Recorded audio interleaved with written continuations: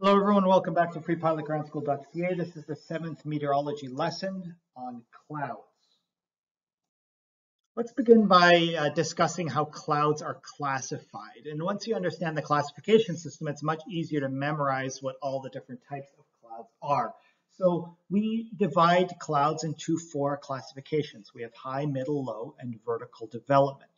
So a high cloud has the prefix of cirrus, zero. So a high cloud is above 16,500 feet. We have clouds like cirrus, those high wispy clouds, which we'll learn about in a bit, cirrocumulus, cirrostratus.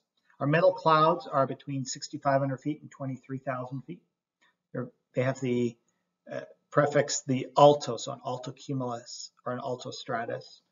Low clouds are below 6,500 feet, and they are often called strato-type clouds, although stratus also means layer, so there's a bit of an overlap there in the nomenclature. Then we have our vertical development clouds, cumulus, towering cumulus, cumulonimbus. So anything with a cumulo, that's going to be a vertical development cloud, and it can start really at any altitude, but the thing is, it's not in a layer, it's going through all of those. So, for example, a cumulonimbus could start at 3,000 feet, but go all the way up to 40,000 feet. So it goes through all the layers, all the different height demarcations.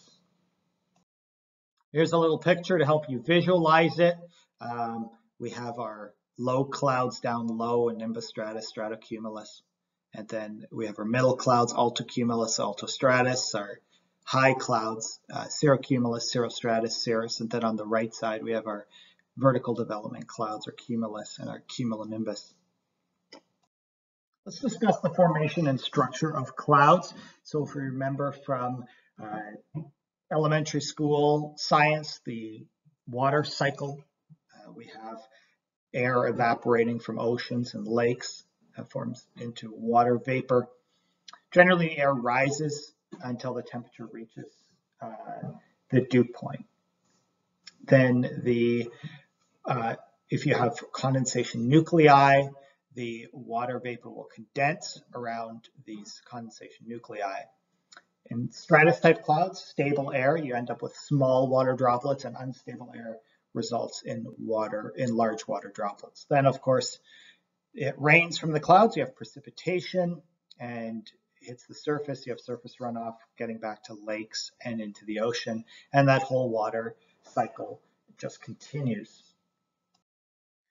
We'll now move on to recognizing the different types of clouds. So here's a slide with the clouds that you should be quite familiar with, and I'll just discuss them briefly. Start in the top left corner, work our way along the top row, and then move by row. The first cloud we discuss is a stratus cloud. Those are your low clouds that typically cause poor visibility. They're a layer type cloud, quite easy to identify. The next cloud is the stratocumulus. So down low, if you mix a cumulus cloud, kind of those fluffy white clouds, but they're all really close together and they're all down low, there's no vertical development. Those are called stratocumulus clouds. Then we have nimbostratus clouds. Those are stratus clouds that form rain. That rain falls out of. Nimbo, meaning rain, I believe, in Latin. Then the last cloud in the top row is a cumulus cloud. Those are really easy to identify. They're kind of your nice fair weather clouds, kind of fluffy. Our second row, altostratus. These are your higher, kind of mid-range stratus type clouds. You often have these kinds of clouds and you kind of see the sun poking through them. They're not very thick. Our next one is an altocumulus. These are kind of like if you think of like a whole bunch of dots of clouds kind of hammered together. These are your altocumulus. Then we have altocumulus standing lenticular. These are your lens clouds that are often found on the lee side of mountains. They're quite rare for most areas of Canada. And the last on the second row, towering cumulus. These are cumulus clouds, but that are much higher. They've developed vertically and maybe many thousand feet thick, 10,000 feet thick, 5,000 feet thick. Our last row, cirrus clouds. These are your high wispy clouds on clear days.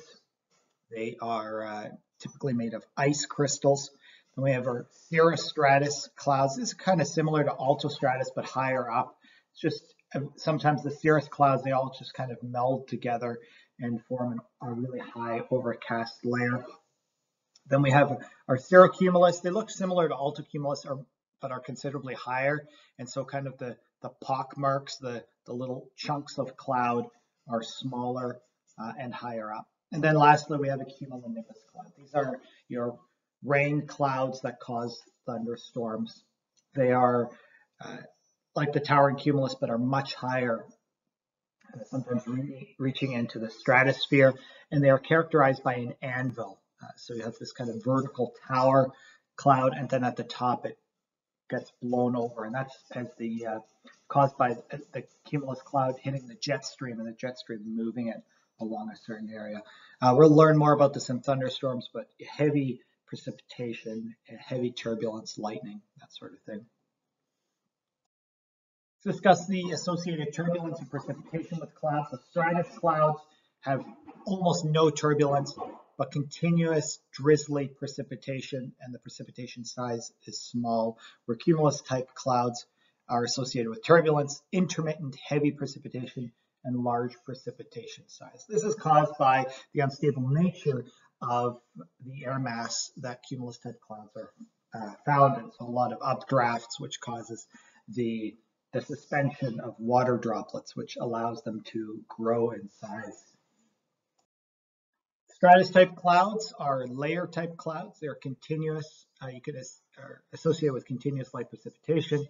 Cumulus-type clouds are fluffy and associated with intermittent heavy precipitation. The prefix on the cloud type denotes the secondary properties. So alto is metal, cirro is high, nimbo is rain. Do some sample test questions. First one, which of the following is not required for cloud formation? A, condensation nuclei. So we do require condensation nuclei, such as dust, smoke, that sort of thing, for the water vapor to condense around. B, water vapor. So we do require water vapor for cloud formation. C, rain. No, we don't require rain for cloud formation. Sometimes we get rain from clouds, but we don't require it to be raining in order for clouds to form. And D, temperature equals dew point. So this is also correct. The temperature has to equal the dew point. The air has to be saturated. The relative humidity is 100% in order for the water vapor to condense into water droplets. So the correct answer is C, rain is not required for cloud formation. There is continuous drizzle. What type of cloud can you expect to produce this precipitation? So remember, drizzle is associated with stable air. The water droplets are very small. And so we can go through those. So A, nimbostratus. So that's going to be the correct answer. We are going to have rain, those layer type clouds, rain clouds. B, stratus, that is partially correct too, but technically because they are producing precipitation, they are a nimbo cloud. Cirrus is not correct. Those are usually made of ice crystals, very high up, rarely produce any precipitation. And then cumulus type clouds produce large water droplets, and it's intermittent. So when we have rain showers, it's what we get from cumulus clouds. Last question, what type of cloud is made of predominantly ice crystals? So A, nimbostratus. So that's not correct. Nimbostratus are made of small water droplets. B, stratus, also small water droplets. C, cirrus, so high up. Cirrus are very high. Those are made of ice crystals. So that's going to be the correct answer. D, cumulus, that's not correct because cumulus type clouds are made of large water droplets or snow. That concludes this lesson on meteorology. Thanks for joining me, and we'll see you on our next lesson.